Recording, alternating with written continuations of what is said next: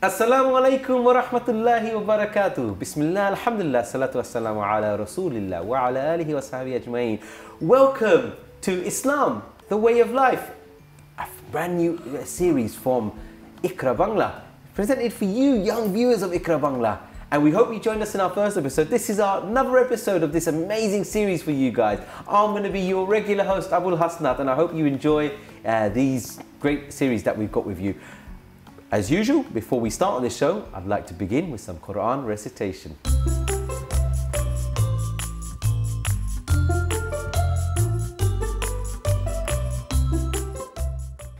أعوذ بالله من الشيطان الرجيم. بسم الله الرحمن الرحيم. فكلي واشربي وقري عينا فإما ترين من البشر أحدا فقولي إني نذرت للرحمن صوما فلن أكلم اليوم إنسيا. فأتت به قومها تحمله قالوا يا مريم لقد جئت شيئا فريا.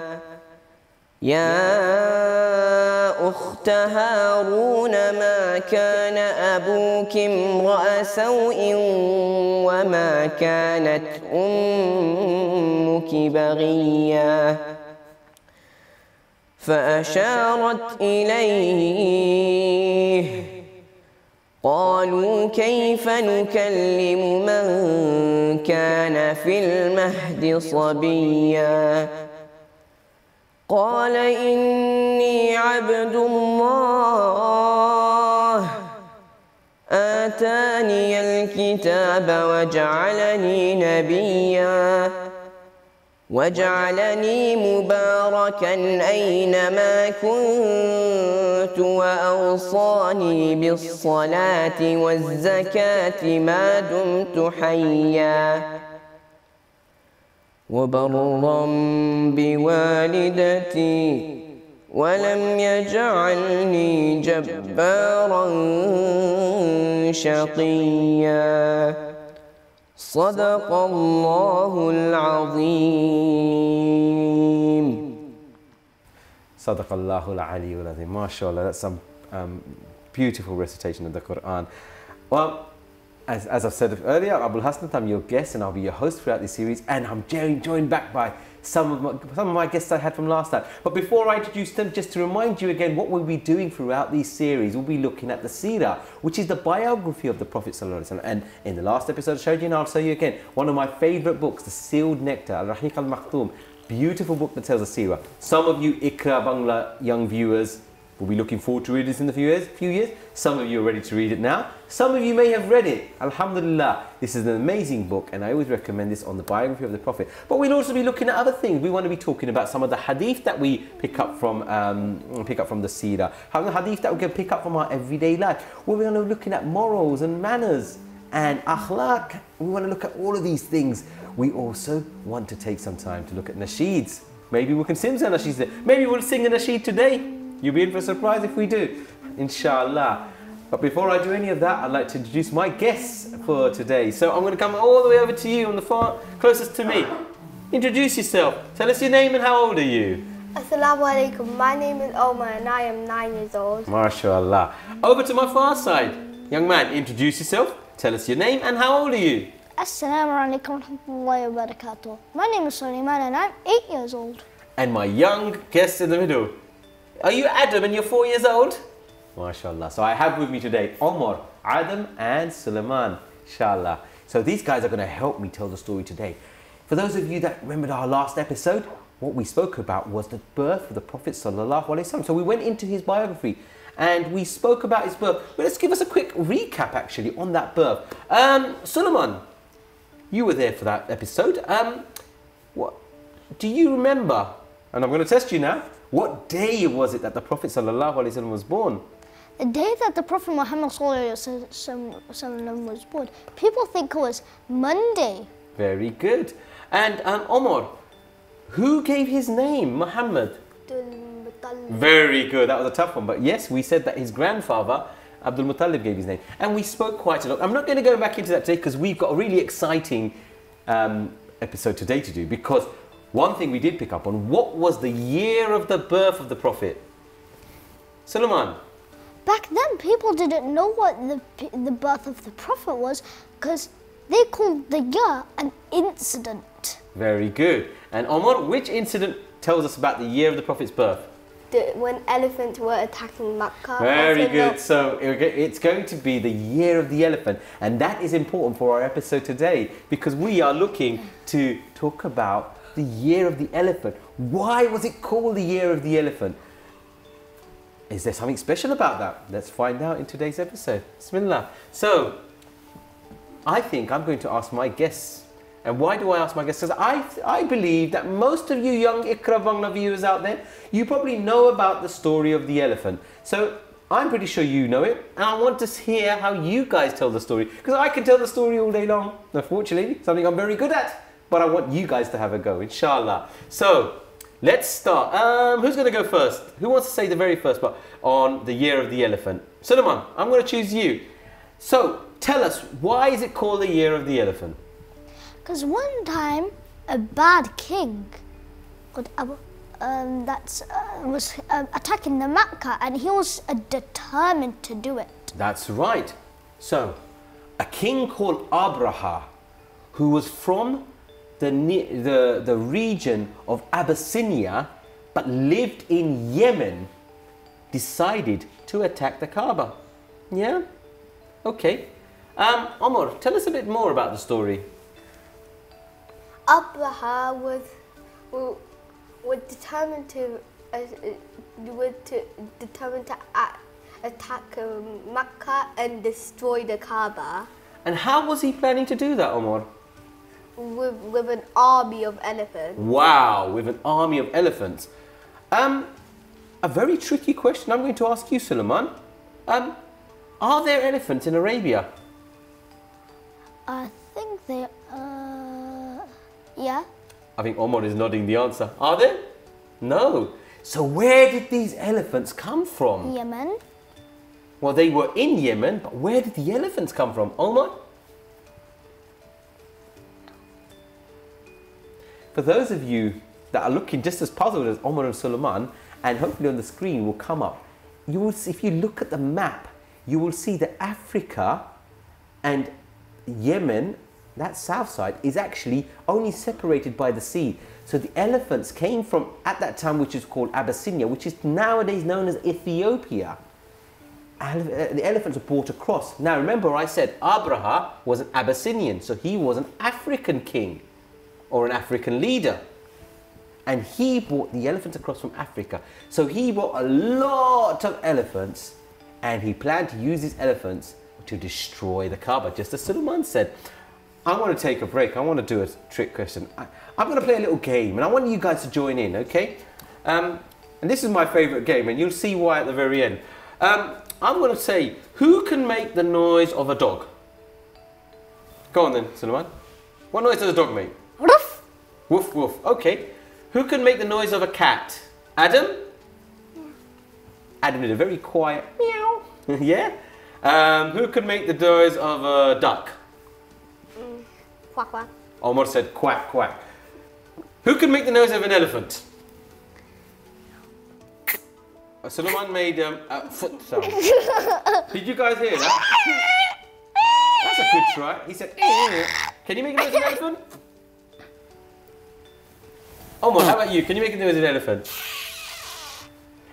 That's quite quiet, but I want you guys at home to practice this. IQRA kids, try to make the noise of an elephant. Let me help you. This is how I would do it. Did that work? Yeah. Try that at home. Anyway, let's get back to our story. Enough of playtime with me. So, Abraha had prepared lots of elephants, okay, and he began to march them towards Makkah.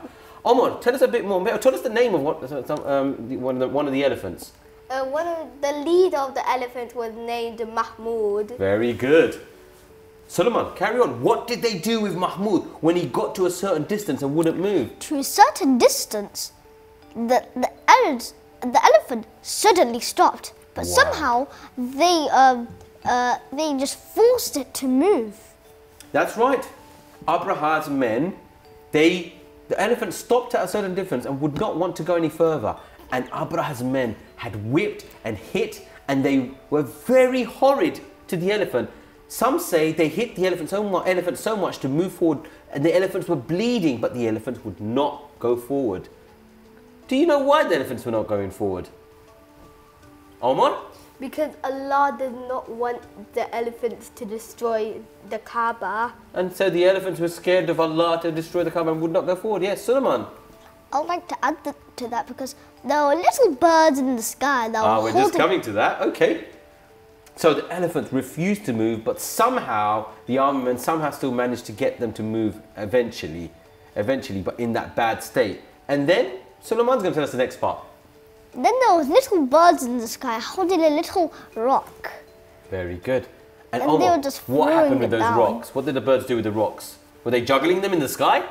The birds actually threw them at the elephants and the army men, and so Abraham and his men they got burned. Subhanallah. To death. Yeah, and that is how Allah stopped these elephants from storming from Yemen to the Kaaba to destroy the Kaaba. Didn't Allah stop it that way? So, thank you guys. I really enjoyed this telling story, and I hope you guys enjoyed that storytelling too. And again, our IQRA Bangla email is across the bottom. If you want to come on this show and have a go and telling some of these stories, we would love to hear from you. So please get your mums and dads to send us an email, and you can join us on this show. So yeah, the elephants had refused to move forward, but then it was still moving, being forced to move forward by the army to go and destroy the Kaaba. And at that final moment, that was another sign from Allah. Allah gave Abraha's men the sign that, look, I'm not going to let your elephants move. Still, they were determined, and so Allah then gave them the final punishment, which Allah sent all the birds, Ababil as they referred to, and all the birds flew across, and they had stones in their mouth, and the stones fell like it was raining stones. And this scared the elephants, made the elephants run away, and the stones, they were said to be burning, and the stones burnt through the skin of the army men. And so the army men had to run away, and it was said that Abraha didn't even make it back to Yemen. On his way back, the stones had burnt him so much, he died on his way back. So Allah made him have a humiliating death. And that's why it's called the Year of the Elephant, isn't it? I want to say a bit more about the Year of the Elephant, but I think I want to take a break from telling the story because I have a question for you guys. Omar, is there a surah in the Quran that references the Year of the Elephant? Yeah, the surah is called Surah Al-Fil. Surah Al-Fil. Al-Fil, Surah, the chapter of the elephant. That's right. Well done, Omar. Suleiman, I'd like to hear your recitation today, and so will our IQRA Bangla young viewers. Would you be kind enough to recite to us Surah Fil for us? I'd love to. Inshallah. So, inshallah, we're going to get some recitation from Suleiman. Suleiman, when you're ready, Bismillah ar-Rahman ar-Rahim, get started, okay? Bismillah ar-Rahman ar-Rahim. ألم تر كيف فعل ربك بأصحاب الفيل ألم يجعل كيدهم في تضليل يصلى إليهم وأرسل إليهم طيرا أبابيل ترميهم بحجارة من سجيل فجعلهم كعصف مأكول. ما شاء الله. صدق الله العلي العظيم. ما شاء الله. Well done. Thank you, Suleiman, for your beautiful recitation of Surah Al-Fil. Yes, so that is the story of the Year of the Elephant. Now, there's a few things that I'm going to add. I'm going to add to what these young men have narrated to us. I'm going to add a bit more so you understand a bit more about the Year of the Elephant. Now,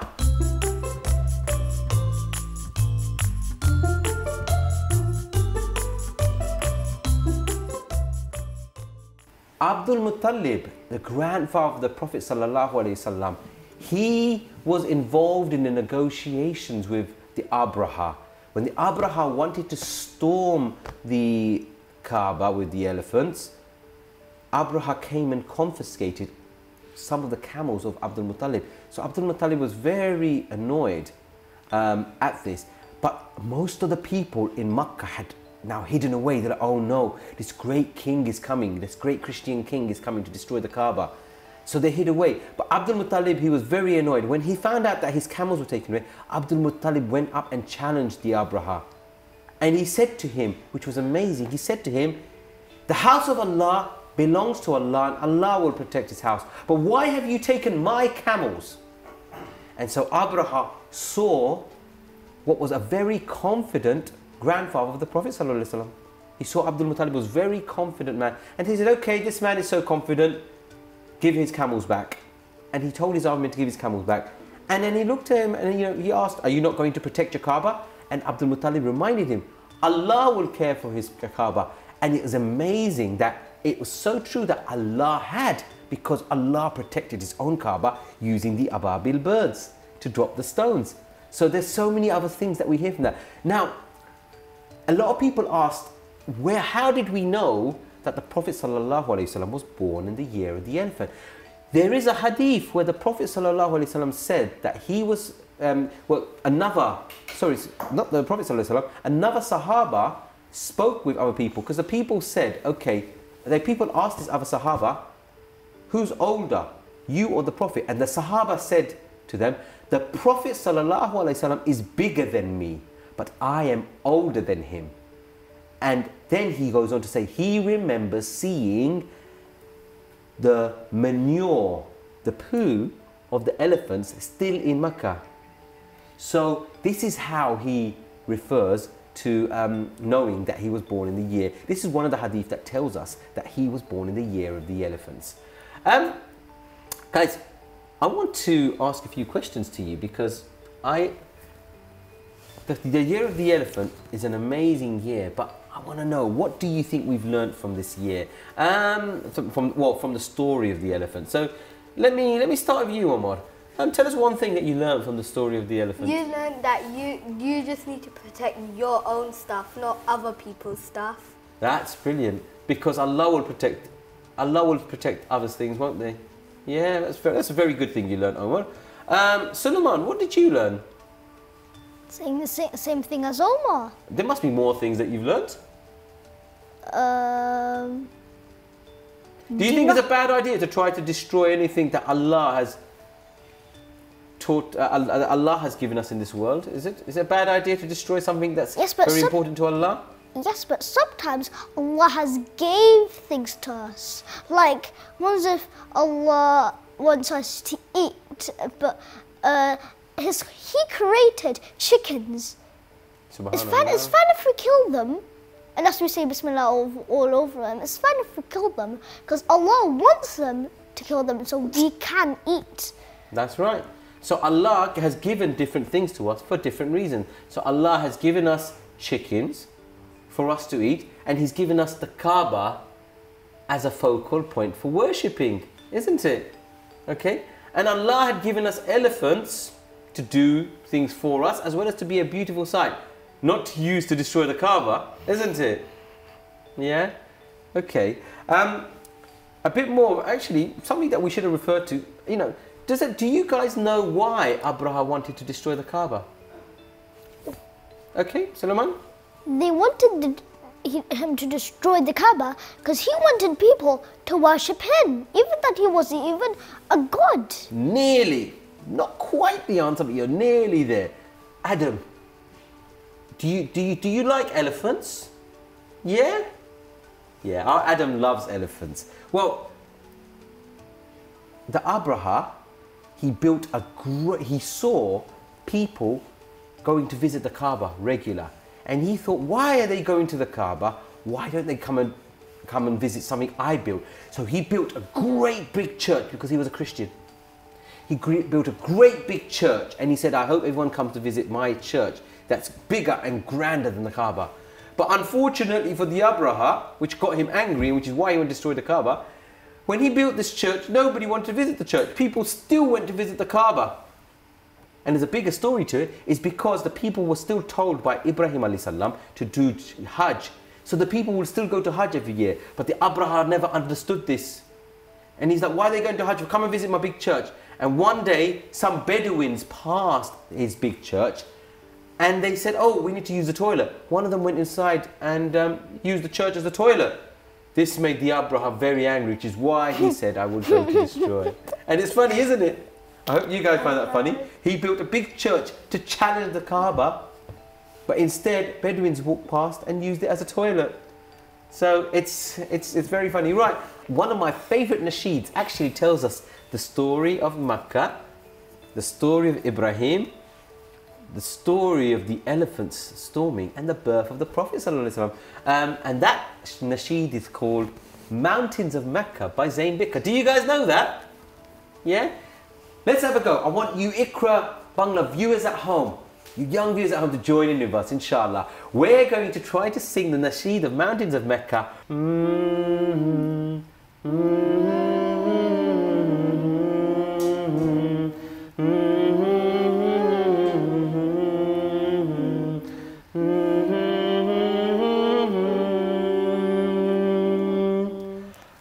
Oh, mountains of Mecca, what can you say on the day that Abraham passed your way, and he was instructed by God to build a house of peace where people will pray, and they will come on every lean, come on and out of every ravine, for the purpose of praising Allah, for glorify Allah.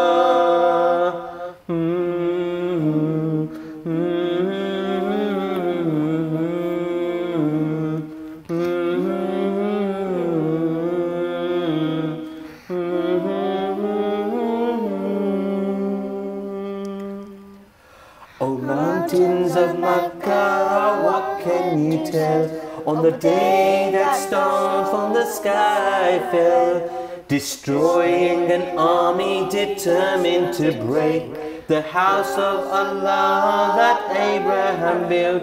O mountain of Mecca, how was the dawn on the day that my prophet Muhammad was born? How did it feel knowing he was to be the last and most beloved of all? Rasul of Allah, Nabi of Allah.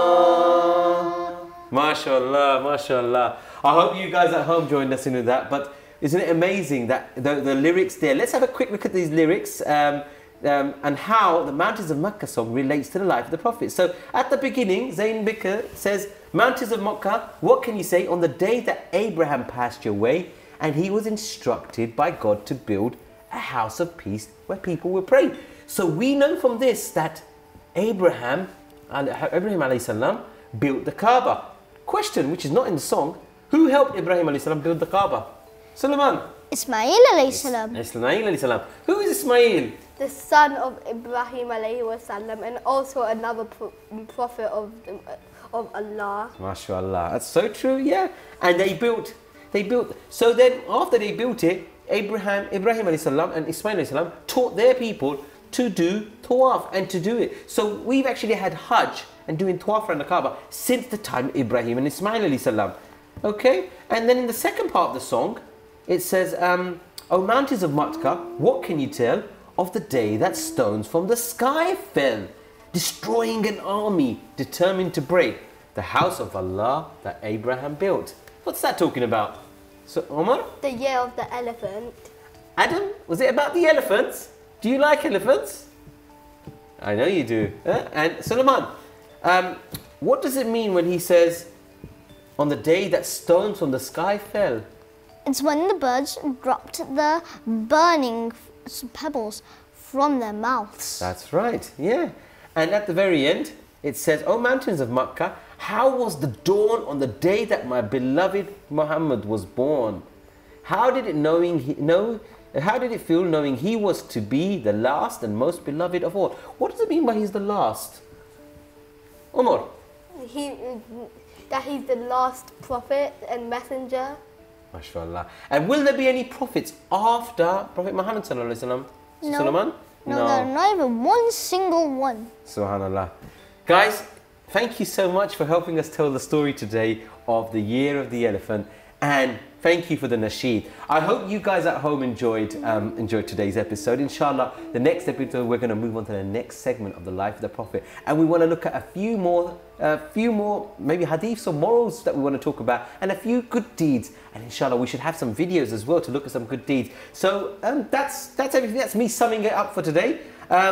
Inshallah, please remember the story of the Year of the Elephant. Remember how it's so important for us to remember to worship Allah and not to be horrid to the creators of Allah like elephants. So many things to learn of today. Please enjoy them, and we'll look to see you in our next episode of Islam, the Way of Life with IQRA Bangla. Until then, wassalamu alaikum wa rahmatullahi wa barakatuh.